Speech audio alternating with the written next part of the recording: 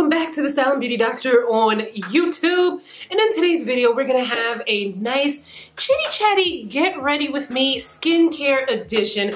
And once again, I have a very special guest, skincare with Sash. She's an editorial makeup artist, skincare influencer, a mama of two sweet little girls under 5. So we're gonna be talking about how we fit our skincare routines in. Me as someone, you know, I feel like I'm a child myself still. I have no attention span. I'm very busy, got a lot of stuff going on. And as her, as someone who is a working mom of 2 little girls, how we're able to fit our skincare routines in.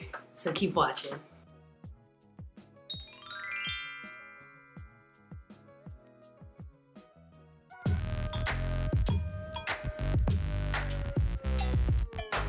I have some eye patches. Because your girl needs all the help.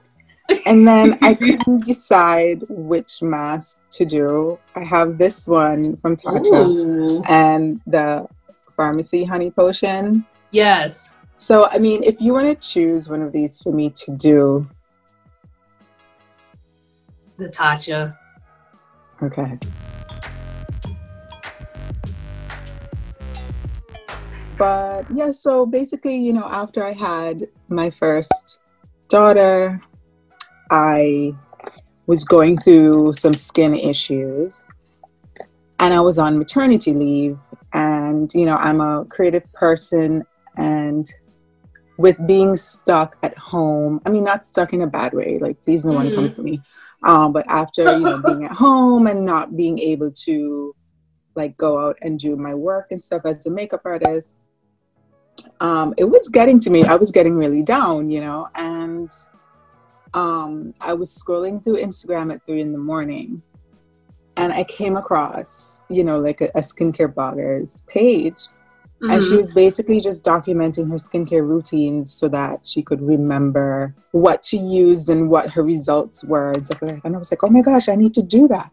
Yeah. You know, I was like, I need to do that. But of course, because, you know, I'm a makeup artist and I do editorials and stuff, and I'm extra, it had to be extra.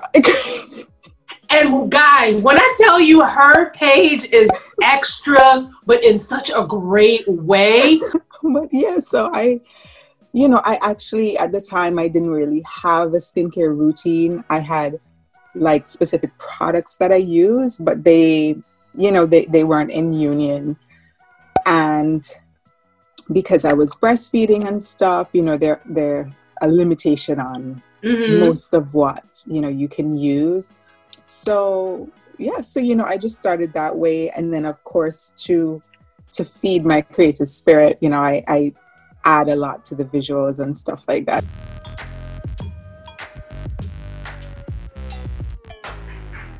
And I'm asking this for the audience because I think I already know the answer. Would you say you're a skincare minimalist when it comes to your routine, or a maximalist?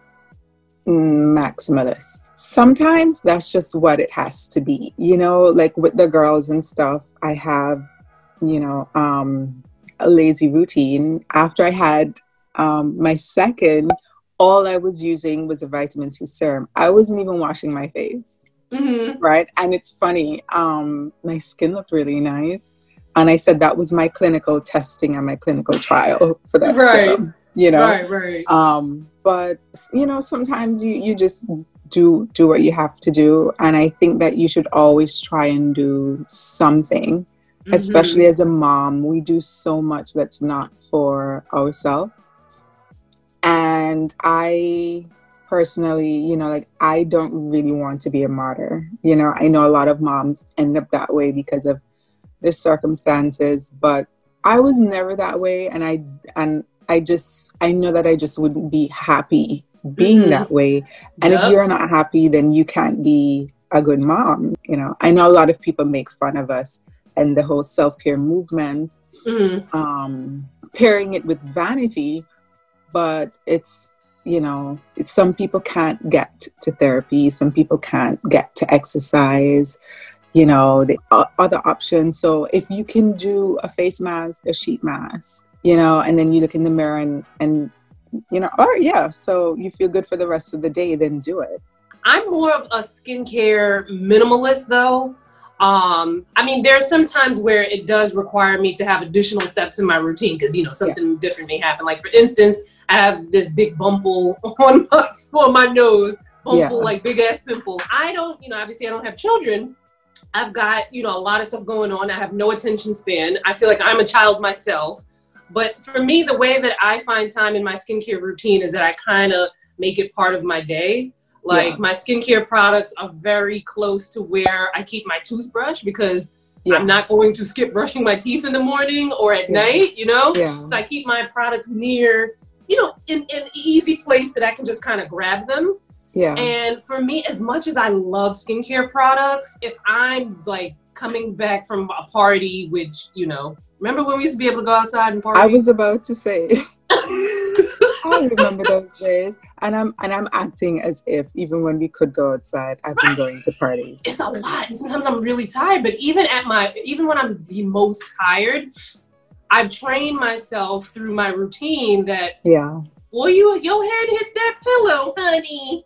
At least go wash your face and put some moisturizer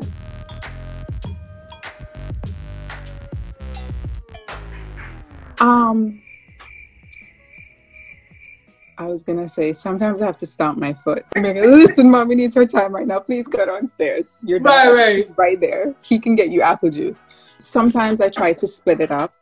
You know, like I start my routine, then we get breakfast, stuff like that, while they're not looking. But then, like, I'd come back, do a serum, you know, then break up a fight, clean up a mess, then add a little moisturizer to it. So I try to use products that are easily cocktailed together because I don't have the time for this. I read all the time, people say, oh, I wait 5-10 minutes in between each steps. And I'm like, how? Like, at this point, all of my products become one. Like, I pat one on, put another on, you know.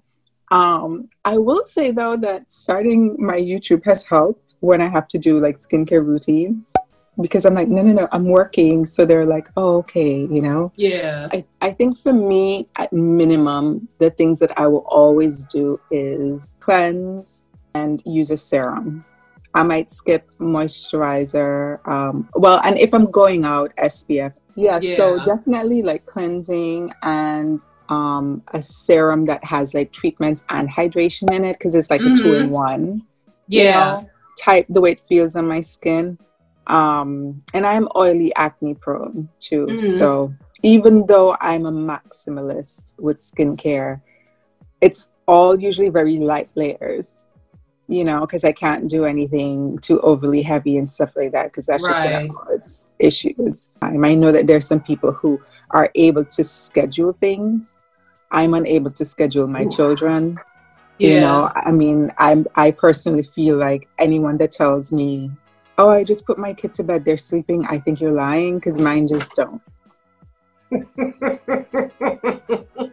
5, 4, 3, 2, 1. Oh. Mommy, yes. I want to come too. You want to come too? I want to stay with you. Mommy, yes.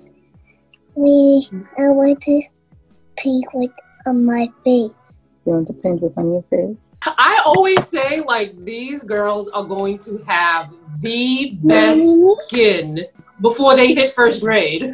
Well, I'm guessing another tip would be to kind of incorporate the children into your skincare routine. Except then your expensive products go missing.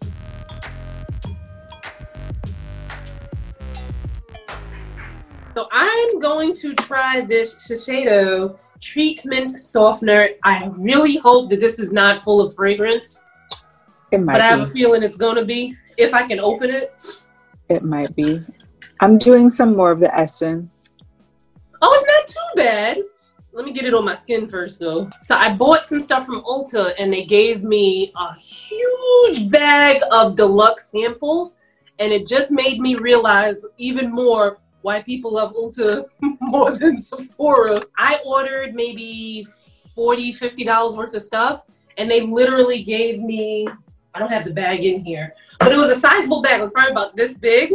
Wow. with deluxe samples in it. There would have to be at least like 8 or 9 deluxe samples.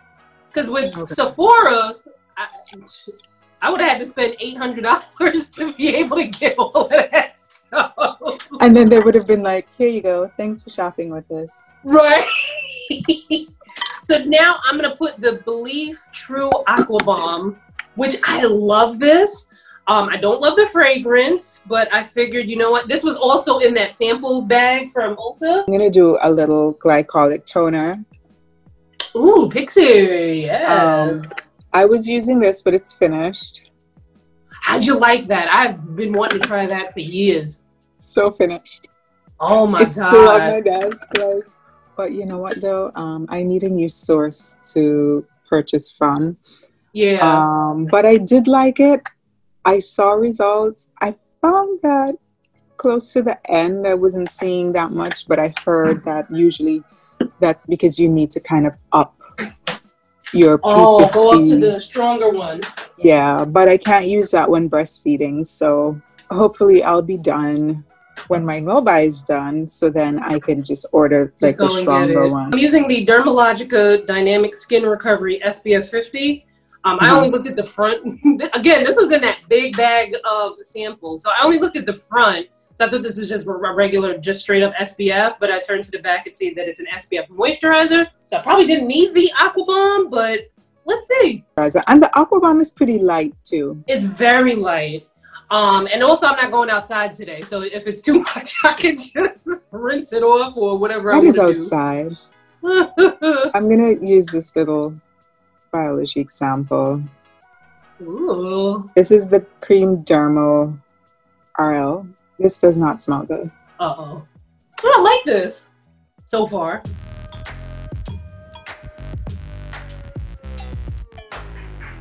I have issues with sensitivities with SPF. That's why I'm kind of like, I know it's important and I wear it, but... Do you have any mineral sunscreens that you like? I've tested a few because that's technically what I need to use. But what's happening is they're trying their best to make the formulas a little more elegant. And in doing so, they're adding a lot of oils. So I've been getting like really cyst-like breakouts from them. Oh, man. And it's like there's not even anything in the breakouts. It's just like swelling. Yeah. You know, so it's just stuff getting stuck in my pores. So right now I've been okay with the combination of a mineral and chemical sunscreen. These are the two that I mostly use right now. The TATCHA one and this one by PCA Weightless. Yeah. So they're both zinc oxide. This one is oxytone and this one is octisalate. So yeah, this was amazing. Yes. You guys make sure you follow Saj. I will have all her information in the description box. So make sure you check her out. Check out her channel. Check her out on Instagram. Because listen, on Instagram, she's going to be on some... That's skincare. Skincare, but make it couture. So whether you're a skincare minimalist or a skincare maximalist, hopefully you found some tips in here on how to sneak your skincare routine in when you are very busy, booked, and blessed. Make sure you check me out, because you know when I'm not here on YouTube, I'm elsewhere on the internet spreading my cheer. The links to follow me will also be in the description box. Where you can buy some of the products that were mentioned in this video, you'll also see those in the description box as well. And I will see you fine folks in my next video. Bye guys.